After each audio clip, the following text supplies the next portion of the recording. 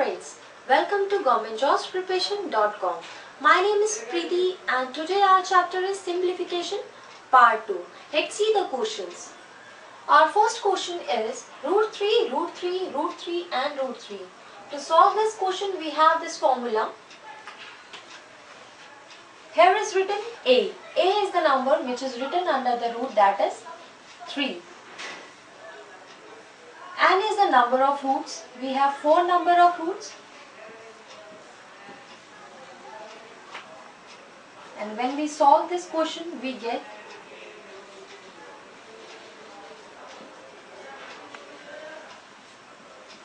and this is the answer. To solve this question, we have a trick also. Always write 2 and number of roots. We have 4 number of roots and we get 16. Now put this 3 here and write down this 16 as a denominator, and the numerator should be 1 less than denominator, that is this. So this is the answer.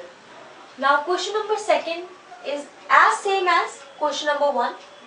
Now again put this formula.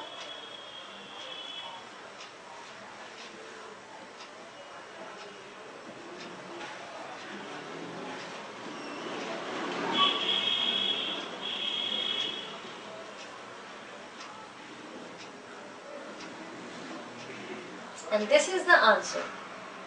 Okay. Again do this question with a trick. Take 2 as a number. Now we have 3 number of roots. Put 3 here and we get 8. Now write down this number which is given under the root. Put this 8 as a denominator and numerator should be 1 less than denominator, that is 7. So this is the answer. Fine. Question number 3 is entirely different from question number 1 and question number 2. These questions have question mark, but this question goes infinitive, right?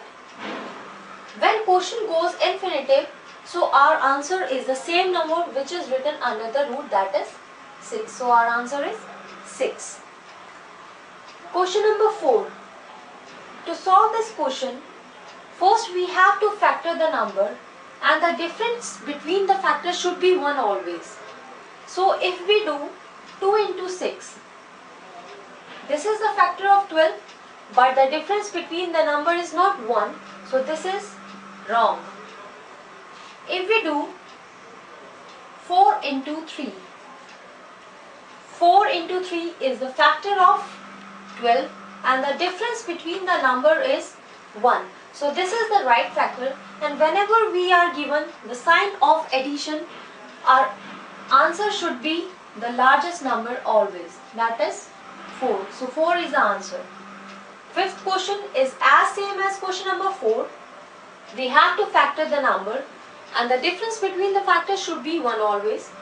So take the factor, that is 8 into 9. 8 into 9 is equal to 72 and the difference between the numbers is 1. When we had the sign of addition, our answer would be the largest number, but when we are given the sign of minus, our answer would be the smallest number, that is 8. So our answer is 8. Right? Now, last question has a different numbers. So this type of question we start from the end.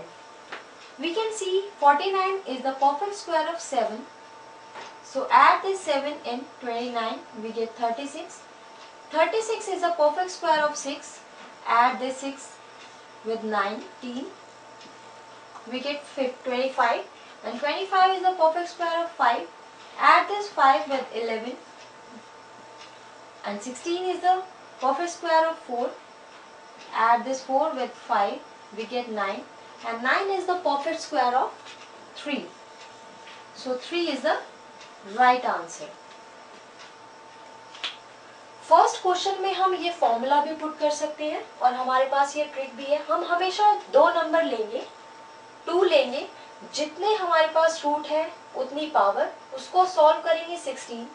उसके बाद जो हमारे पास given number है root में 3, ये 16 यहाँ जाएगा और उसके ऊपर एक नंबर कम होगा जो नीचे होगा उससे. उसी तरह जब ये रूट में नंबर्स होंगे और नंबर हमारा जो क्वेश्चन है वो इनफिनिटिव जा रहा होगा, तो हमारा आंसर वही नंबर होगा जो रूट के अंदर दिया हुआ है।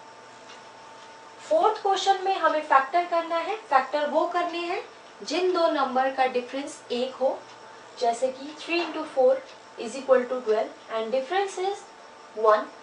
जब कभी भी प्लस का साइन होगा हमारा आंसर बड़े वाला नंबर होगा, जब कभी भी माइनस साइन होगा फैक्टर में से जो छोटा नंबर है वो हमारा आंसर होगा। इस तरह के क्वेश्चंस में हमें पीछे से स्टार्ट करना है और आगे आते आते हमारा आंसर आ जाएगा। ये थी सेकंड टाइप सिंप्लीफिकेशन की।